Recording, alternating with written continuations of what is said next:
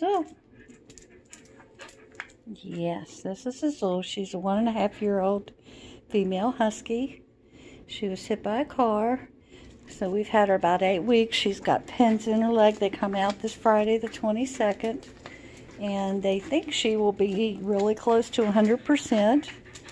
She's walking and doing well. We've leash walked her and taken her for longer walks after about a month.